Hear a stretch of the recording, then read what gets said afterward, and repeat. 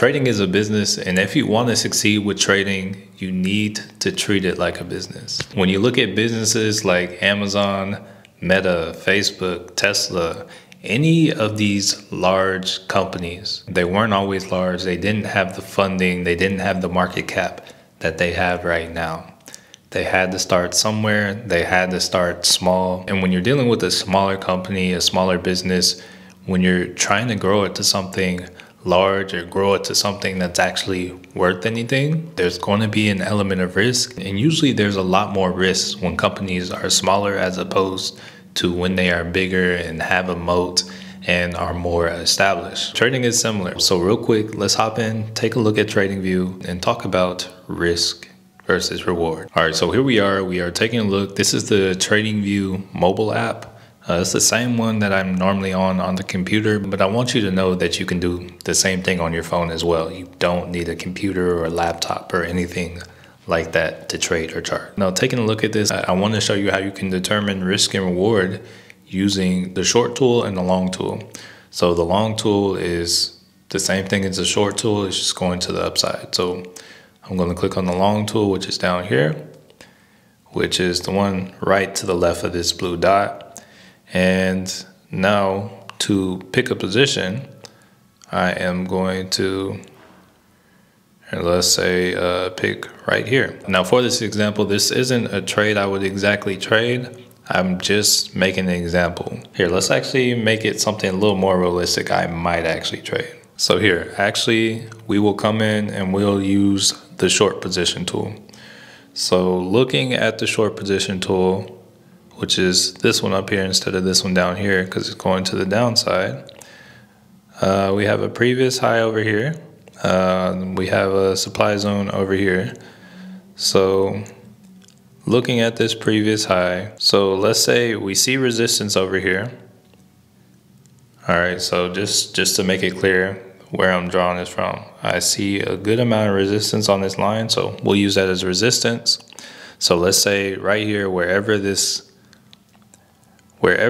middle line is, that is going to be where we enter the trade. So let's say we entered on resistance and our stop loss is going to be a little past the previous key level. So the previous key level I see is right here at 275. When you're setting your stop loss, you want to make sure it's past that. Because as you can see, like looking right here, we came to that previous high and we actually went past it. So the previous key level, for example, is right here at about 275. This actually ran up to about 277. So knowing how the stock specifically moves helps. But let's say I wanted to actually move that to about 278.50. I'm not gonna lie, everything is easier in hindsight. This is definitely something you would have wanted to watch, but there are a lot of people who probably got stopped out of this trade because their stop wasn't wide enough. But going on, looking at this trade, had I taken this trade with this entry, looking at this supply zone, my target would have been down here, which sets the risk to reward. So looking at this trade, looking at the risk to reward, you can see that it shows the risk to reward ratio is 3, which means this is a 3-to-1 risk to reward ratio. And the way that works is if we look at this trade, also just want to point out that if we took our entry on this trade right here, we would have gone through all this, had this breakdown here, taken profits down here, we would have come back down. And we actually came as low as 249. And as long as you had set a trailing stop or had your take profit set, hey, money to be had right there.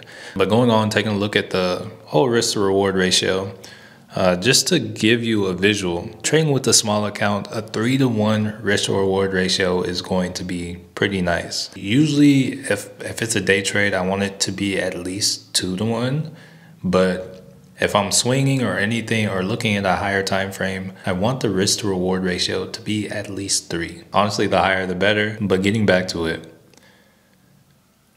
If we take a look right here from this line, what that risk to reward ratio means is we can lose this trade or get this trade wrong. Look, okay, the first time, say we lose this trade, we lose 587. And say we do the same thing again. Here, let's grab another one. Lose this trade.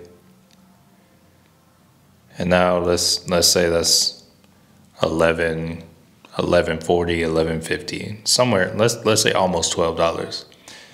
And then we take the trade one more time. We'll round up to about $18 before we get exact.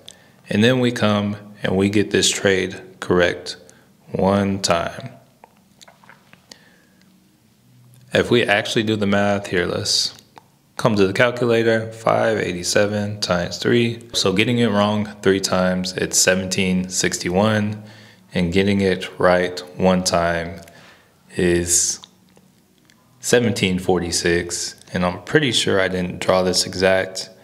I drew it a little bit further. Basically, what this ratio of 3 tells you, this 3-to-1 ratio, is in order to break even, every 3 trades that you get wrong, you need to get 1 trade right. So the trade only played through once and you're still at break even. So going back to the point of looking at this as a new small business, say you failed on 3 product launches, you now have 1 more chance to break even.